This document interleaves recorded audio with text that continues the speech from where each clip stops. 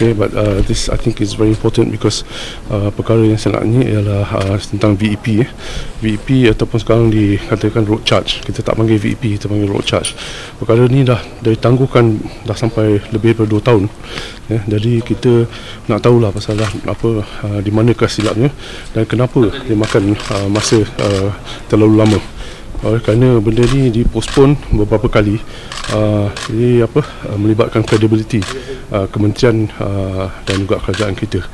Dan juga 2 tahun yang kita ni, kalau mengikut pada anggaran kita, we are losing 40 million bahagian Johor, pendapatan Johor, 40 million a year we are losing by not implementing this. So we want to know now where is the fault.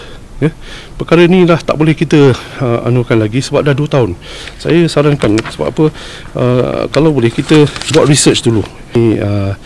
We employ the right people, the right experts, and then when we're ready to implement it, baru kita announce. Jangan kita announce kemudian kita tak baru kita nak macam apa cari orang nak buat, kemudian kita macam kita ni tin kosong.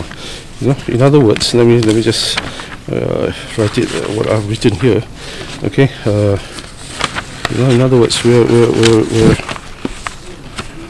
we shouldn't allow Singaporeans to make use of Malaysians working there as an excuse to exempt them from paying what do you call this, the RC or the road charge. At the same time, allow them to exploit our hospitality for free. We should learn to do research, pick the competent parties, and announce a decision when we are ready to implement it within the stipulated time.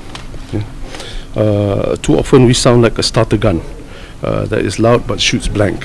And it weighs on the government's credibility when a ministry fails to live up to its word. Tunjuklah ketaksiaan sikit kepada negara kita ni.